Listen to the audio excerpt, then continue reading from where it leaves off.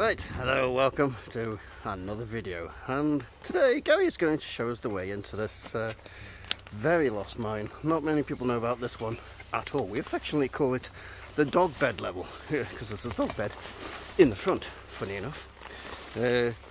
Quite picturesque under this massive tree.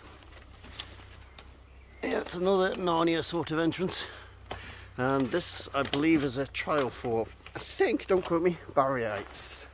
So it goes all over the place. It does suffer from bad air as well, so I think it's... Hello, have fun. Yeah. Gary's having fun there. No date for it, probably early 1800s as usual, so just work our way in. Right, just inside. A little bit stinky, a little bit sulphurous, but here we are, and it's a nice wide opening, as you can see from Gary there. And yes, a lot of calcite deposits on the wall here. Looks like little books have become entrapped. And there's a what do you call these things? I forgot what they're called now. Terrace, calcite terrace, with tiny little bits of calcite inside. So yeah, and as you can see, a lot of calcite on the roof too. So I'm going to make our way down here. Keep you with me, because it's only a few seconds to the main junction. And then,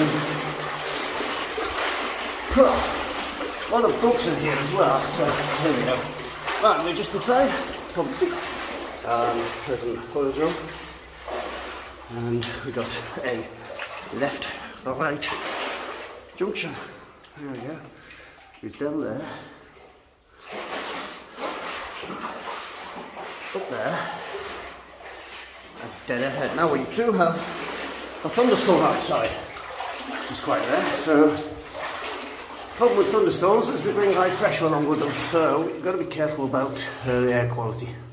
So you can see some calcite there, and some very rotten remains of a wooden beam going across. Just a bit of it there, and there's the wood, and for some reason, string at the bottom. Very strange. So, let us continue and see what we see. Straight again. So this is a trial, so what they're doing is they're looking for the veins. They were successful further up in the valley, but as far as we were, not with this one, so it was never developed further. And down here, somebody's having a wee behind me. My boots off. And down here we got a recently deceased animal that wasn't there last time I was here. And somebody's carrying off some bags, isn't that nice? Okay, we'll head up there and join us in a moment. Okay, there's some dead there, and you can see it's opened up even wider, even if it's not lower. But as we progress, you're just getting these sideways. So it's like more like a coal mine, it's a grid pattern. You can see there's a layer of shale.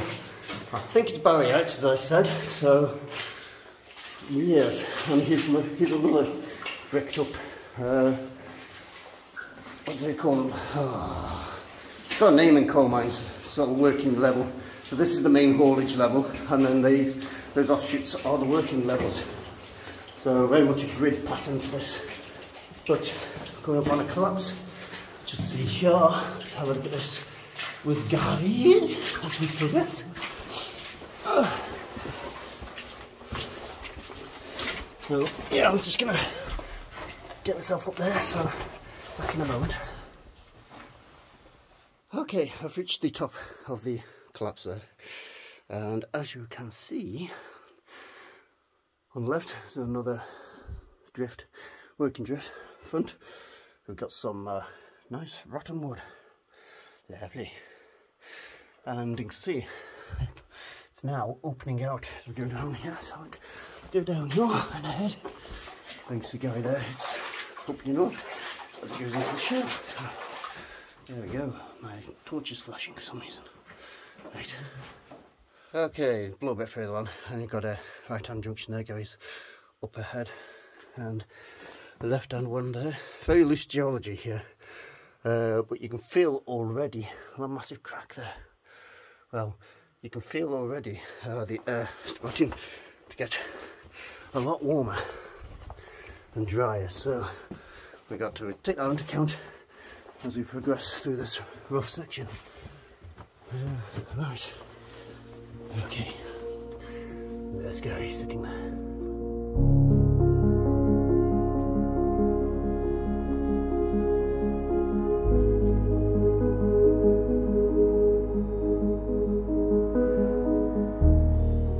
Okay, I think this is the end of the road for us today. Gary's just going to have a look. We can feel the air's not brilliant, and that's a long crawl ahead, and with multiple people, low oxygen in these areas, you've got to come back through it as well, so it's probably best not to proceed. Right, Gary's just had a wander down one of these side drifts areas, and he's found this very rotten piece of wood. It almost looks like a sculpture now. Isn't that nice? Lovely. Right, we'll continue with our wonderments.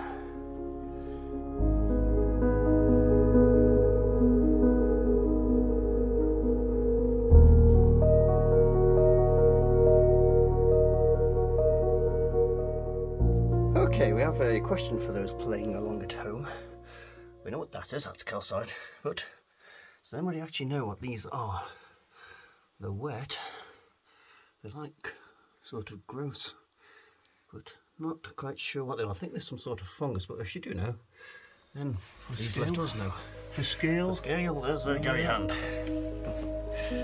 Right.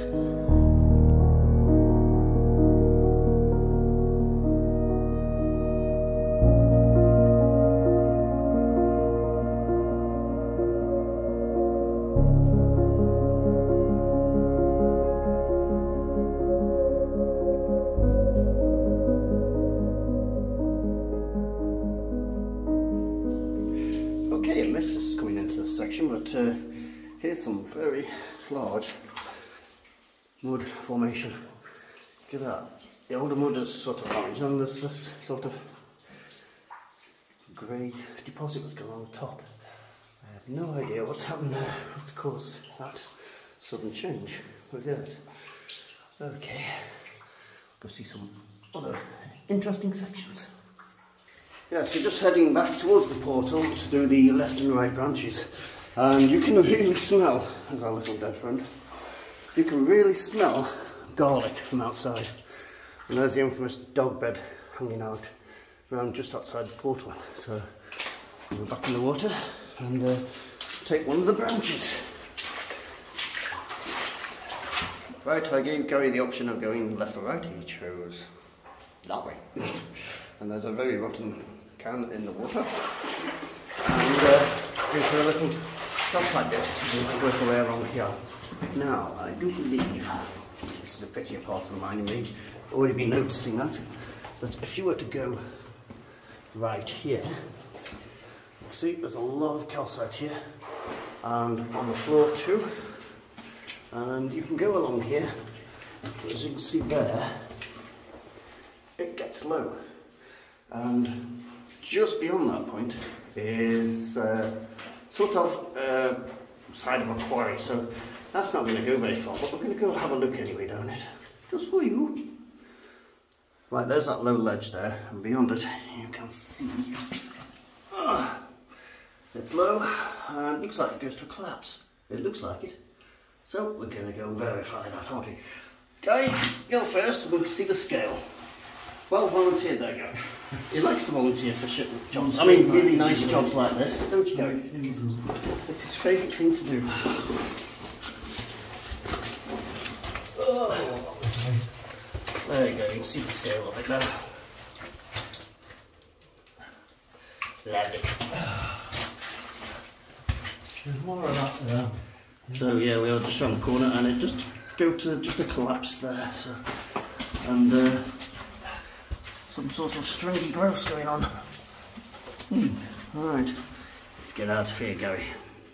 Right, I don't know how this is showing on video, but this deposit on the floor, this formation, it's sparkling at me. This is something you don't see too often. But yeah, it's all the colours of the rainbow sparkling back at me. I don't know how well it's picking it up. We've got this lovely calcite formation on the right hand side there as well. So, wow. And it goes on. This is just only having to slightly bend over for this, so okay, carry on.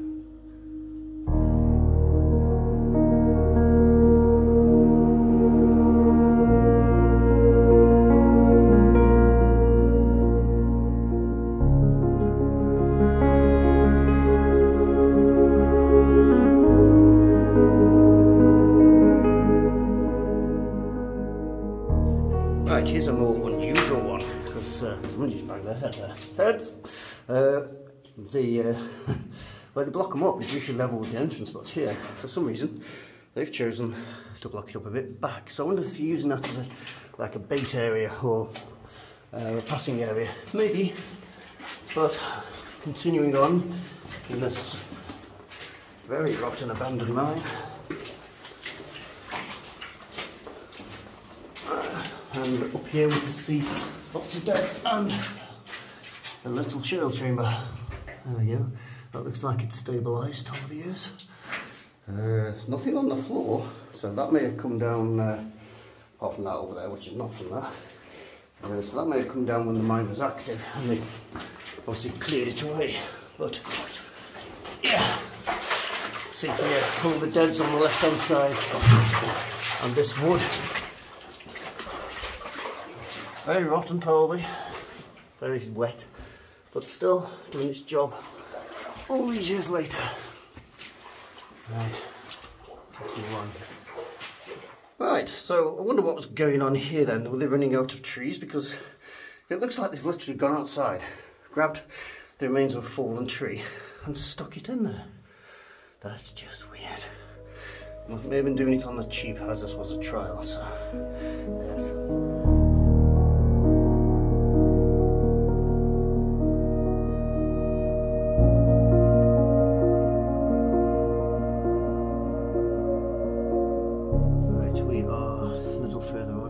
Usual. I shall get that printed on a t-shirt, shouldn't I?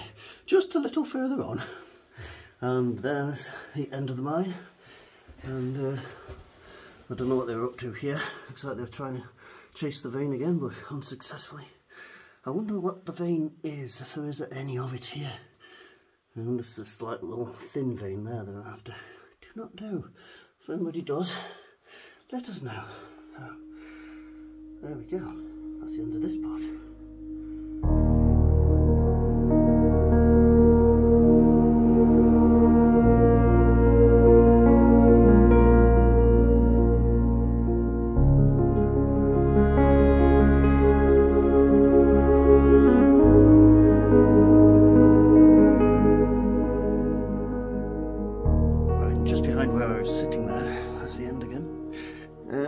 Looks like somebody's built a thing to hold up the ceiling and it's been squished, or I'm not. It's been put this theory it's an all hopper, but I don't think it is. There's no obvious hole in the ceiling, and this is only, as far as I know, there's only one level and no upper workings just after this one vein going through. So yeah, oh well, there we go. Okay, right, so we've come back past the portal and into the other drift, and as you can see here, once again, rotten timbers. One side has collapsed, but the roof is still there. Oh well. And you can see Gary there.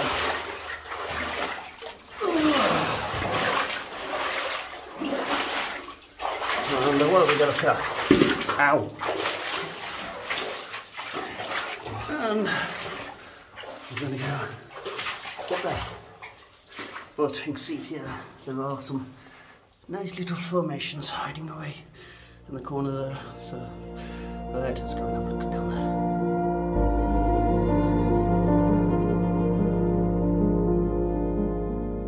And there's Gary sitting at the end of this drift. Now there are more drifts, but they do suffer from bad air, I do know. So we will come back. Something just moved down there. Did you hear that? We've just heard thunder as well. Yeah, thunderstorm outside, so we've just heard thunder rumble through the mine. But yeah, we will come back with them because we don't have an air meter on this trip, so we're playing it cautiously, as you should. I'm relying on air meter Mark 1, but there we go. So that's the end of this trip. So little mine, but if you like, then please subscribe, like. You can join us on Facebook and what's the other one? Reddit. So, oh, and Instagram. So there you go. I hope you enjoyed that. Thank you all, and thank you for your tour guide there, Gary.